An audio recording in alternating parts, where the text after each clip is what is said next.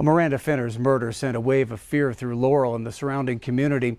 And as the years went by, many began to wonder if that crime would ever be solved. Q2's Andrea Lutz went back out to Laurel to see how the town is healing upon hearing today's news.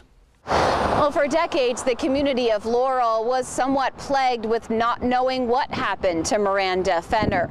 But Tuesday's guilty plea is giving community members that conclusion they needed. At the corner of Main and 5th, Miranda Fenner lost her life. Back then, this was a movie store where she worked. Today, it's a salon. It'll probably be talked about for a lot longer than most things are talked about these days. The salon's still abuzz over word that this cold case is now closed.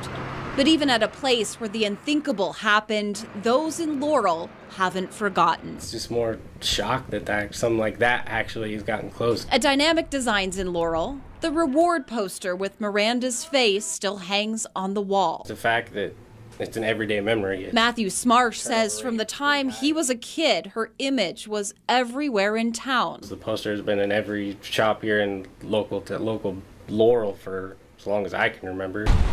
As the investigation comes to a close, for those in Laurel, closure too. Something Laurel Police Chief Stan Langvey spoke about at Tuesday's press conference when it was announced 39-year-old Zachary O'Neill admitted to the gruesome death. Being a Laurel boy and growing up there, this occurred a little over a year before I got hired with Laurel PD. And it's been that proverbial dark cloud that you're always fighting against. Yeah, it's definitely a sense of closure, I would say. Smarsh believes the chatter over the case likely won't end anytime soon. It'll be talked about for probably a long time just because it has been around for so long. I mean, it's been a cold case for 21 years. For many in Laurel, it's possible it will take some more time to comprehend. In Laurel, Andrea Lutz, MTN News.